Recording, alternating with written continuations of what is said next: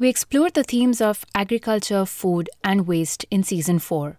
Something that we did not get into too much detail was the idea of hunger, which is caused by the lack of food. So, when Dr. Jane Battersby, who was our guest this season, posted about the Hunger Museum on LinkedIn, I was intrigued. The Hunger Museum is a virtual museum that takes a deep dive into the history of hunger and how it can be ended. For today's bonus episode, we speak to Abby Leibman, President and CEO of MAZON, the organization that conceptualized the Hunger Museum.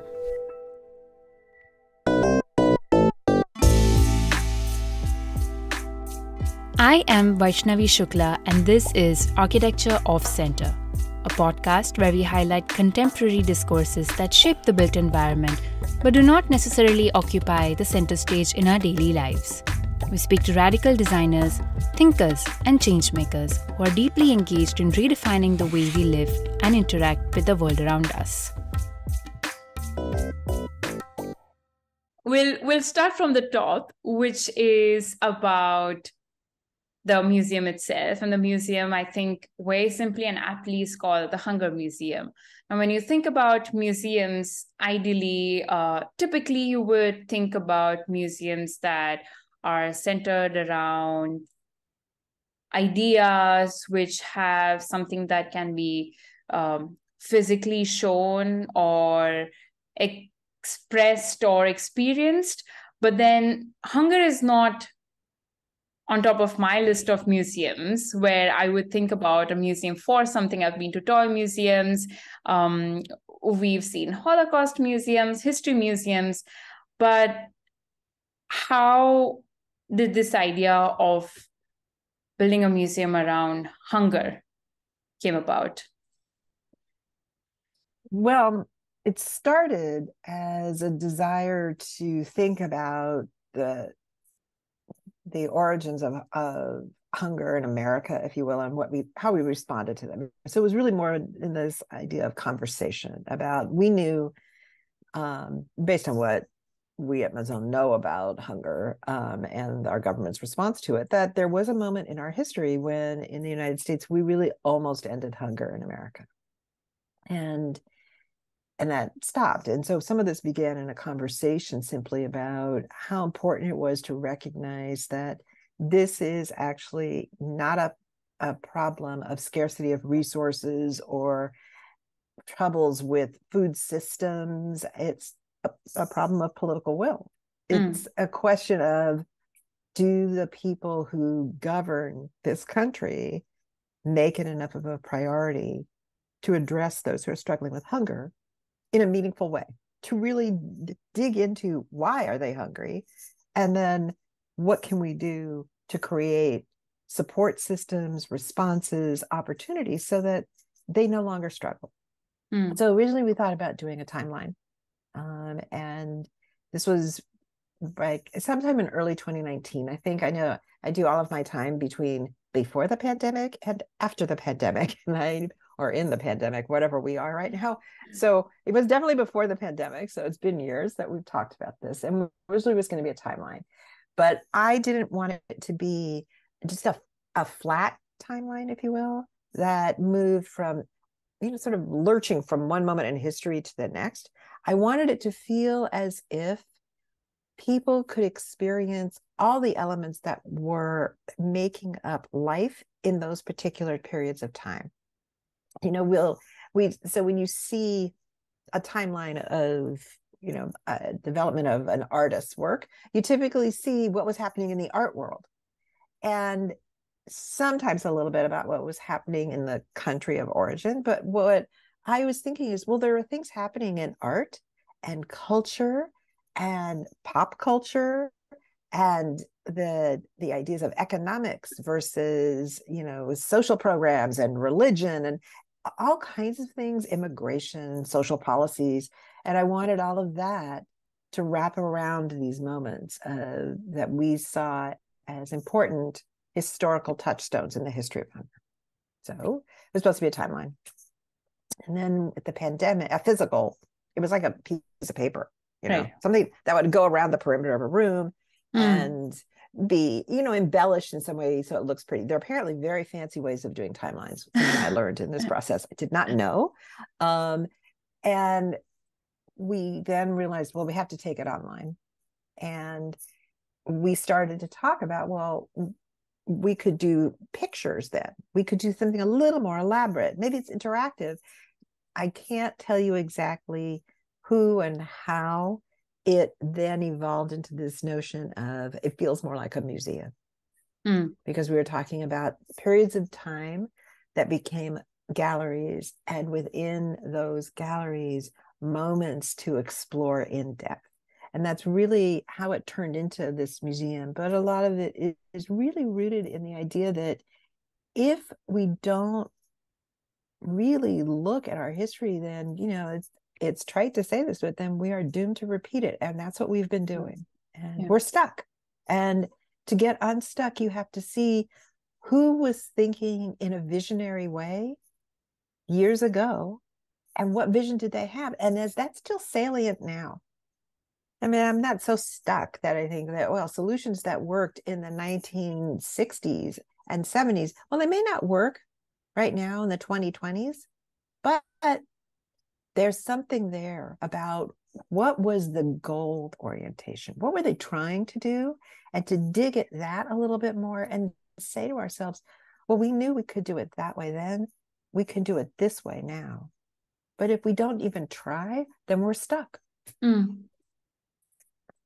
So what we've been doing this season is we've been talking to a lot of different people about three broad ideas. So we've been talking about production of food, so agriculture, food as in the food that we eat, the processed version of it.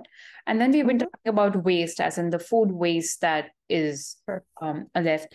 And throughout this season, we've been having conversations that deal with different economics of what it means to be working or dealing with global food systems or food supplies, the imbalance in those systems, the way seeds are modified, the nutrition that we derived out of it.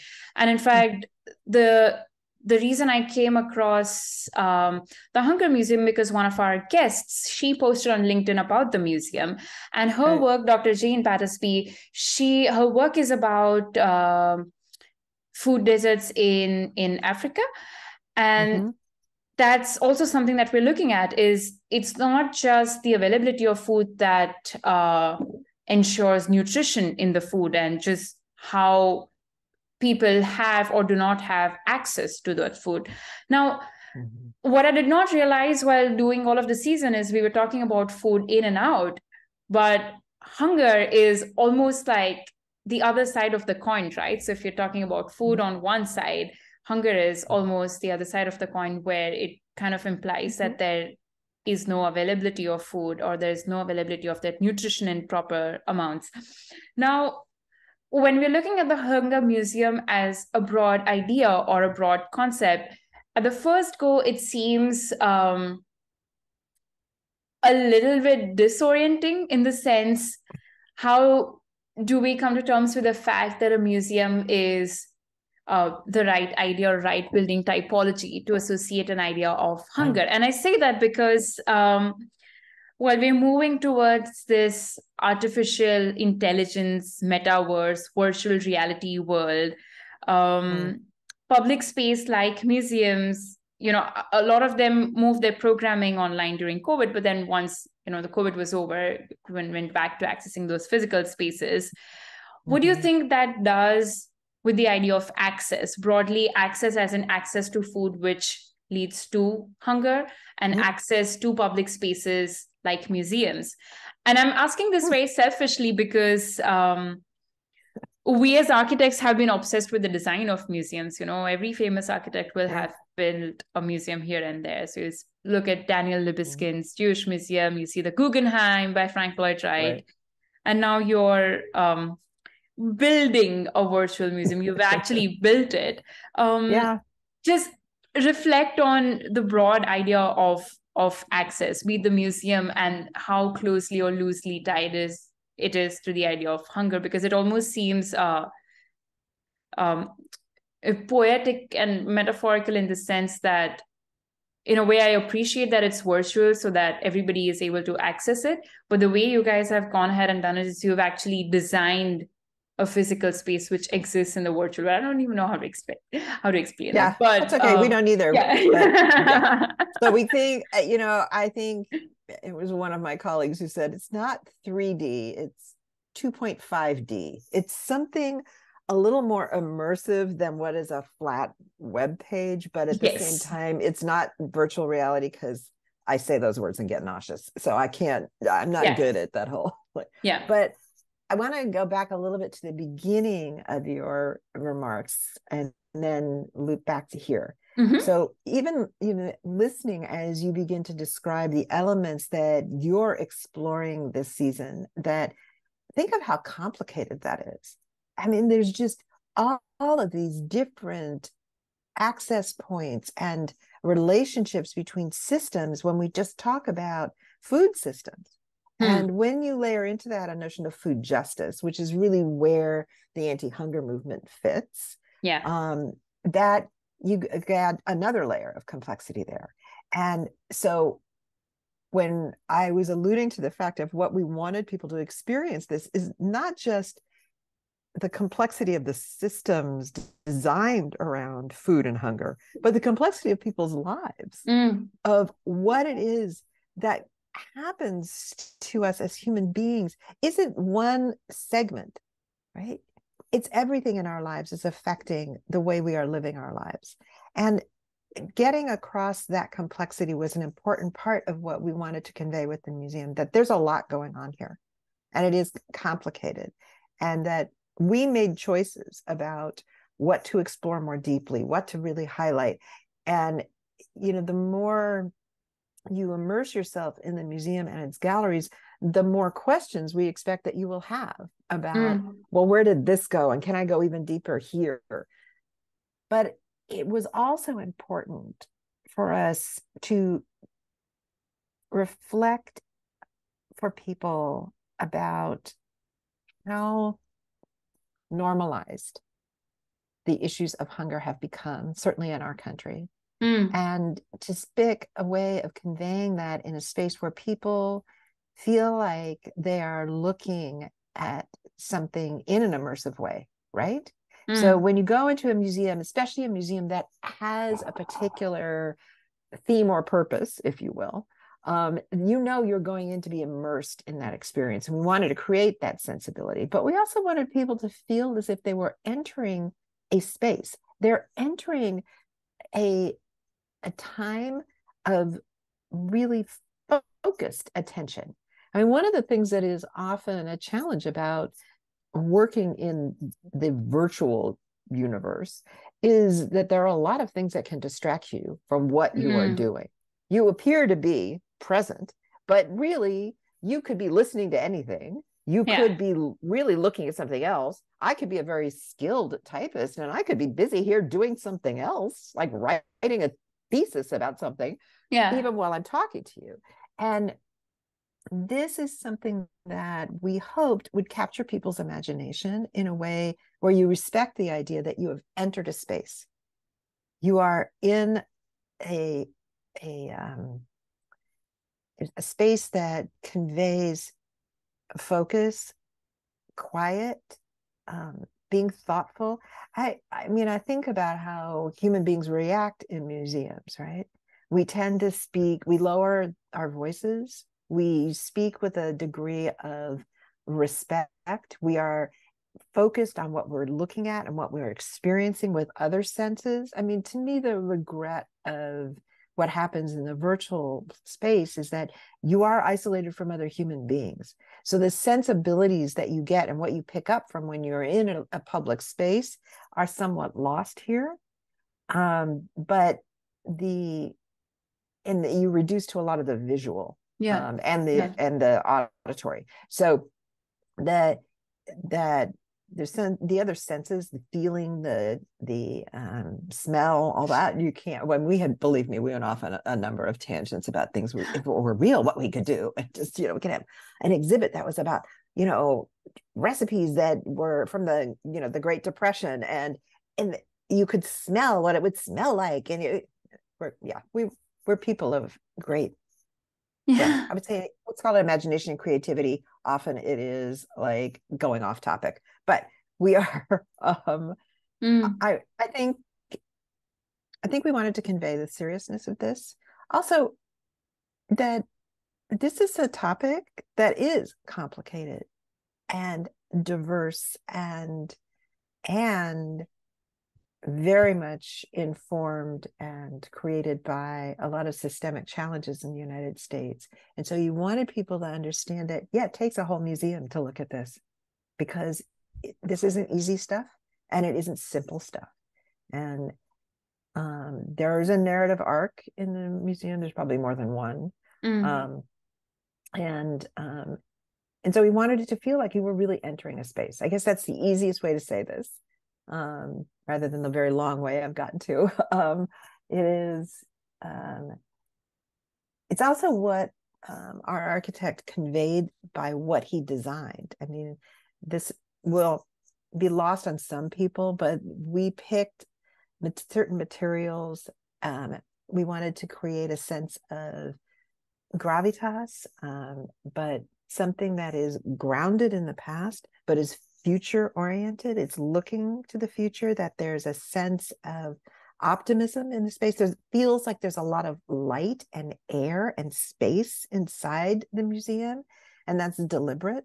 These are choices that we made with our architect to help people come in and not feel burdened by everything they're going to see, but to understand that there is action that we can take that can resolve all of this. So it has a sense of hope in it, just even in the way the space feels. And I think also, in a way, hypothetically, the location of the museum, even though virtually, is so significant. If you want to talk about where, it's located.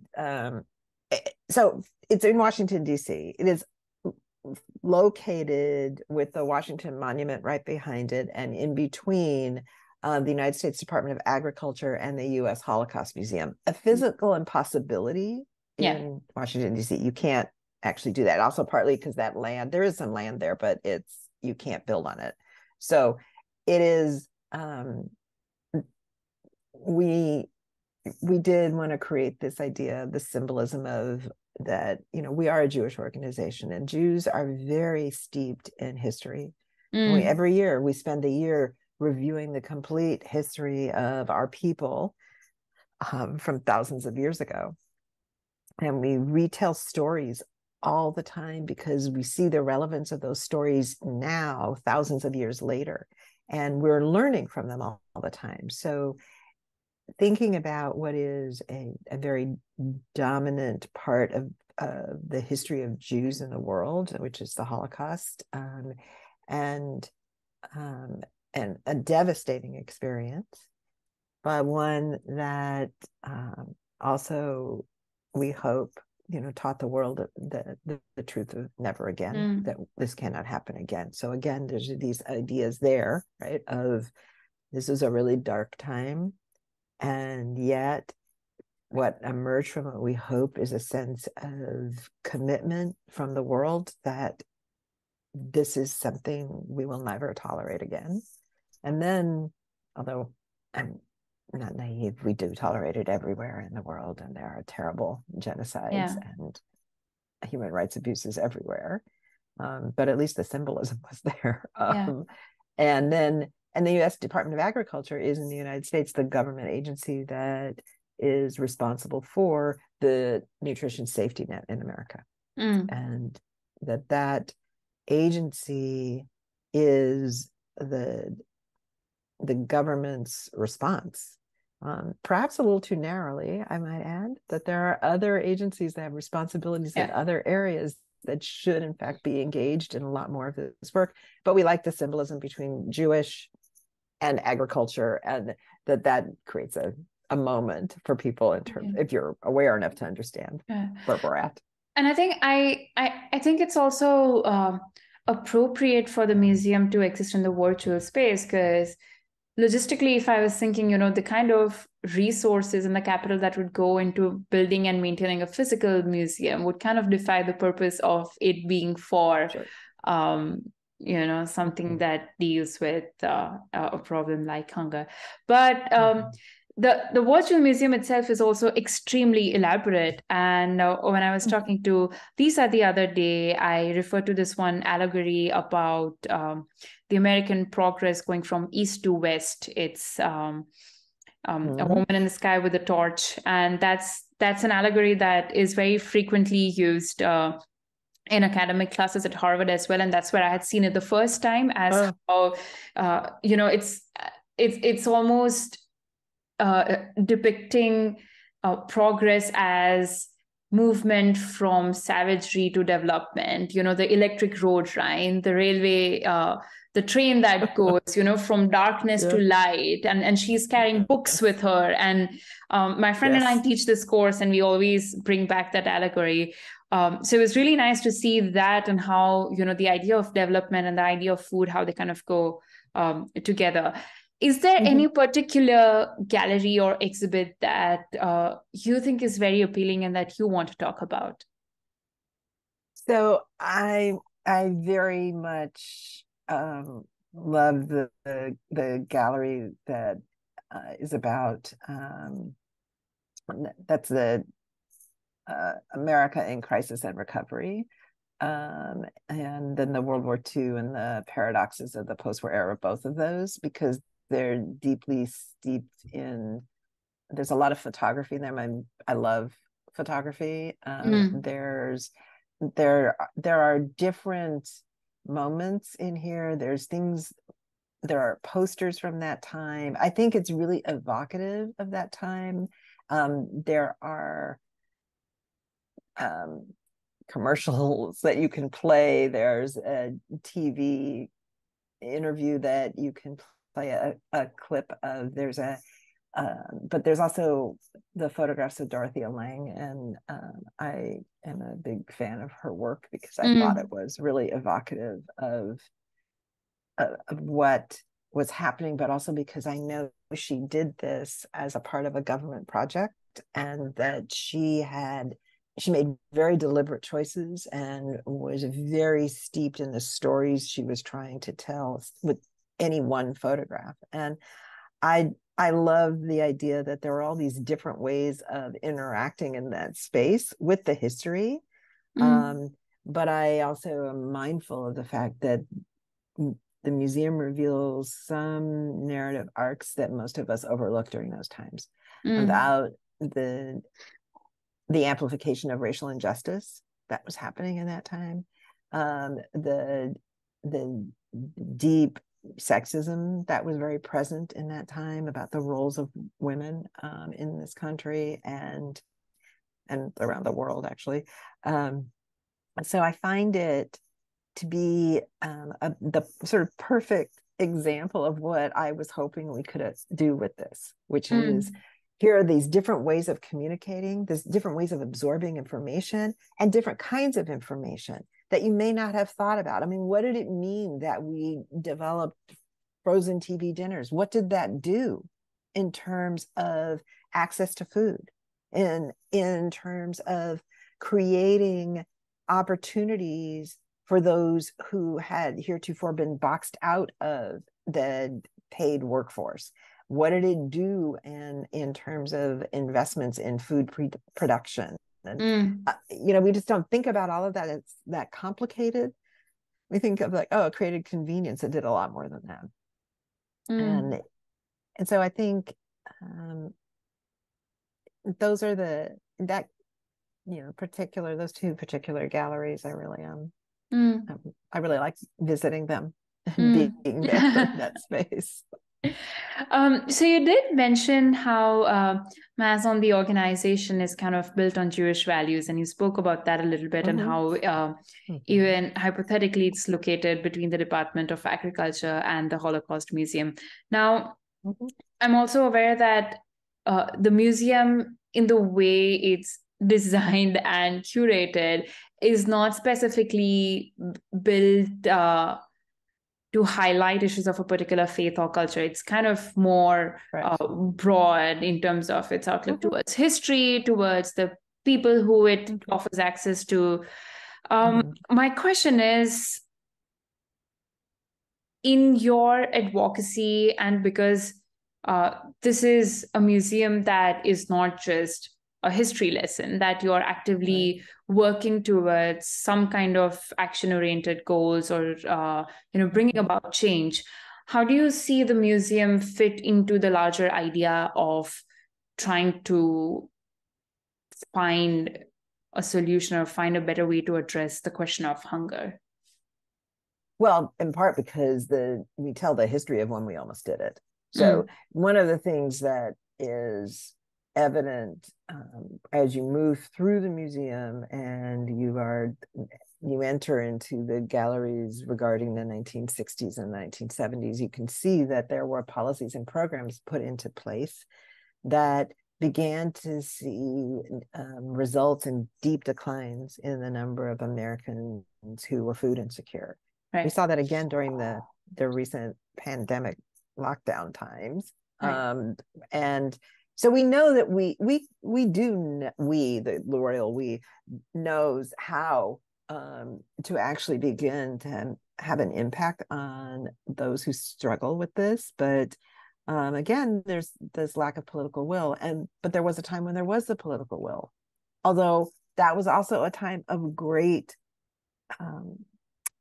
partisanship and political divisiveness. I mean, you just have to think about what was happening in the 60s. But I think there are some significant differences that you begin to see as you delve deeper into the history and stay in those moments where it really matters who's in leadership.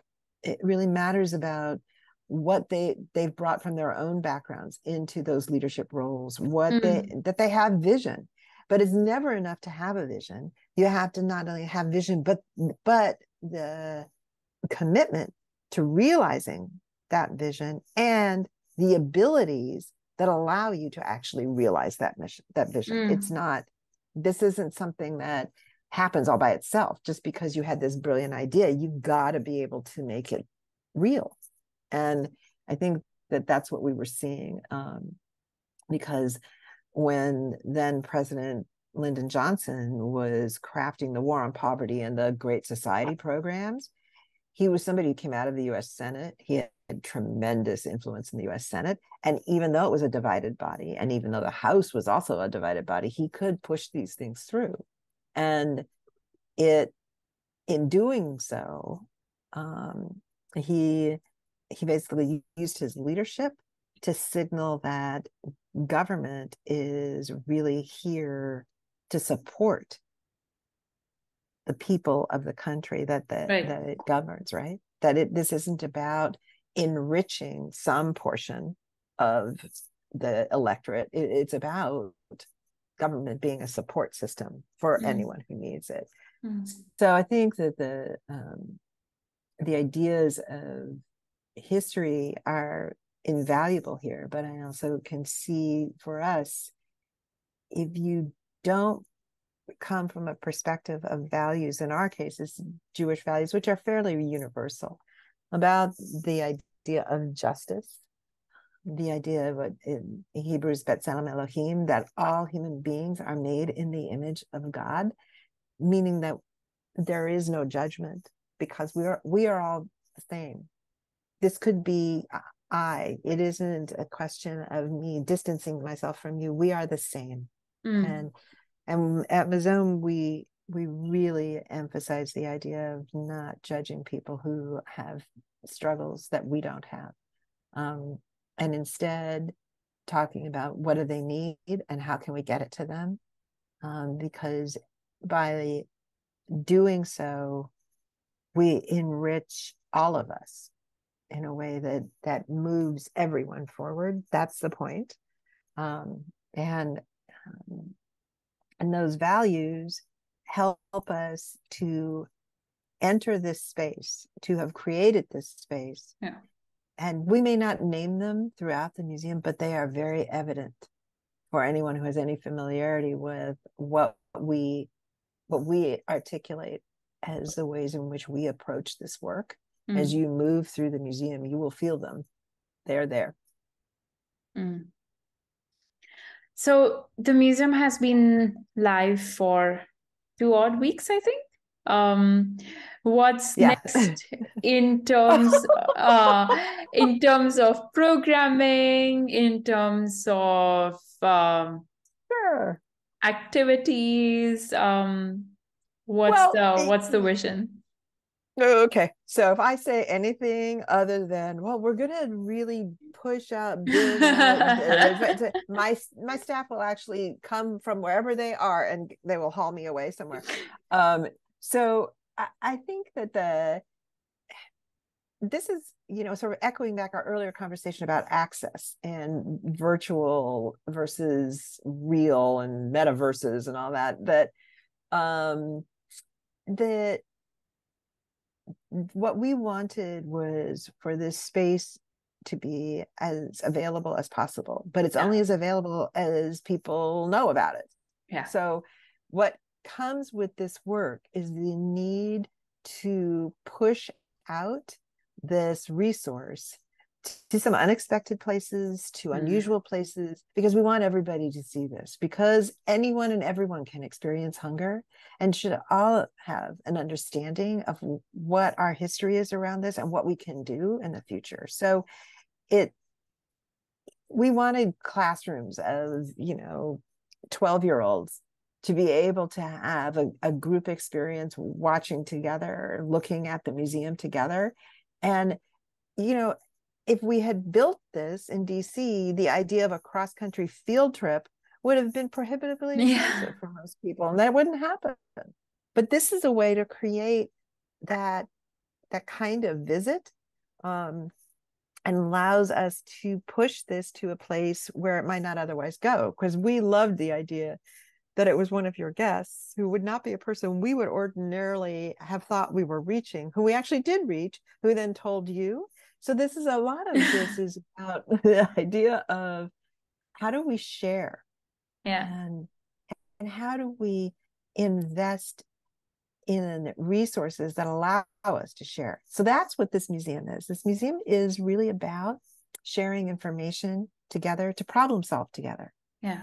And our work now, which is a heavy lift for us, is to move this museum out of the sort of niche attention that it's getting to broad-based audience attention to those who are advocates in waiting, those who had no real understanding of why it was that there are people who are relying on school meals. I'm here in Los Angeles, many of the workers in the schools and the teachers went out on strike in sympathy with those workers. And what clicked in immediately, which is a lesson from the pandemic, was an opportunity for parents to come to schools and still pick up the breakfast and lunch that their children ordinarily get during the school day. Yeah. And we learned that during the pandemic. So we are learning. We can see that with small changes, we have big impact. And, I think that's a deep lesson in this museum.